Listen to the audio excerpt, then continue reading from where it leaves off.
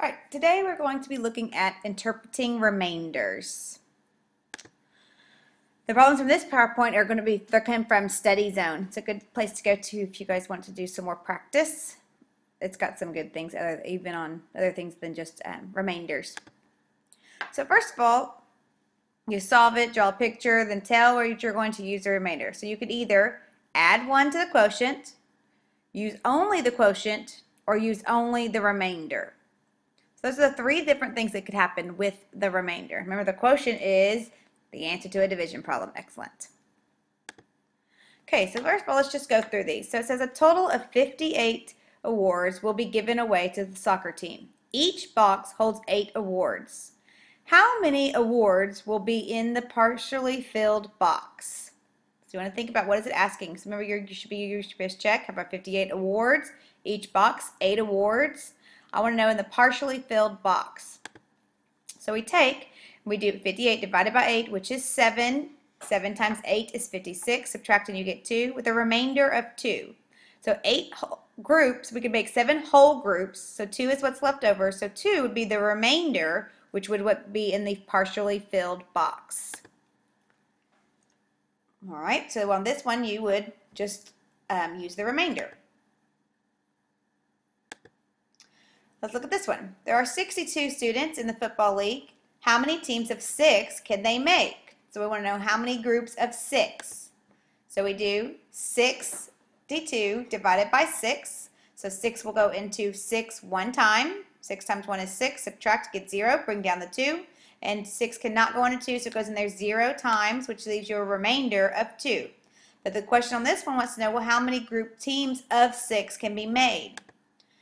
So I go through and you figure out how many groups of 6. So there would be 10 teams of 6 with 2 players left over.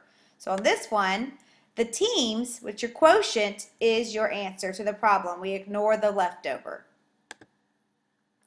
If 13 parents want to go on a field trip and each car holds 6 people, how many cars will they need? So remember, we've got 13 parents on the field trip. Each car, 6 people. So how many cars? So remember, everyone wants to go. So again, you divide. You got 13 divided by 6. So 6 can go into 13 2 times. That means I can get 2 groups of 6 out of 13 with a remainder of 1. But remember, everyone wanted to go on that trip.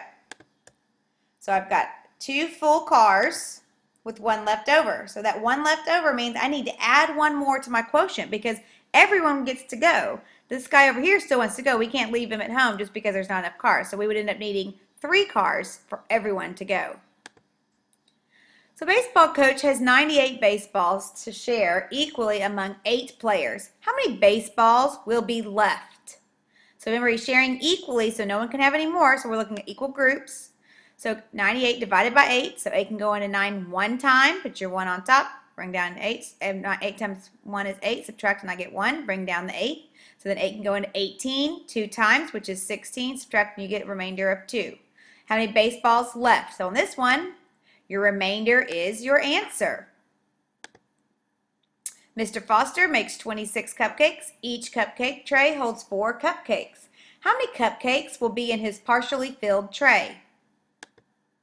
So again, divide it out. 4 can go into 26 6 times. So 4 times 6 is 24. The remainder of 2. How many in the partially filled tray? So again, the answer is what is left in the partially filled. That's what they want. So your answer is your remainder on this one as well.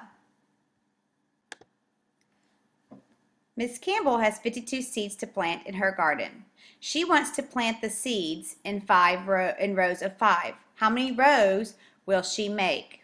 Okay, you guys go ahead and solve this one. Make sure you bring this one in worked out tomorrow, and make sure you remember you answer the questions. Don't just do the division problem. Be sure you answer how many rows will she make. All right, solve this one too, and make sure you bring it in tomorrow. So there are 47 books in the box. Miss Smith wants to put the books in baskets. 7 books will fit in each basket.